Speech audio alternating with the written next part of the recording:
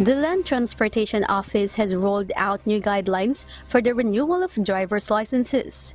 LTO Chief Assistant Secretary Vigor Mendoza II stated that the automatic extension granted for expired driver's licenses from April 2023 will no longer be valid, with the new deadline set for November 6 of this year. The agency aims to address their backlogs and target to finish the renewal of driver's licenses until March 2024.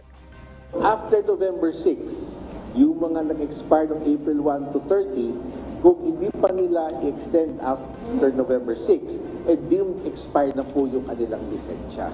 No? In which case, doon na ho na kami mag-charge ng penalty.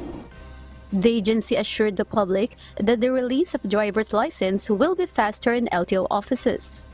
All they have to do is go back to the district office or LTO office na kung saan sila nagbayad at ipresenta nila yung kanilang official receipt na nagpapatunay na binayaran na nila yung extension nila para ma-issue na lang yung kanilang driver's license cards. Mendoza reiterated that the renewal schedules have been staggered to facilitate the timely delivery of plastic cards to the applicants. Number one, kasi yung ating supply of plastic cards staggered rin naman. No? Pero mas importante, yung pangalawa, ayaw natin na bigla-bigla na lang lahat pupunta sa ating mga district offices, babibinuukan yung ating mga personnel, and chances are, ahaba yung pila.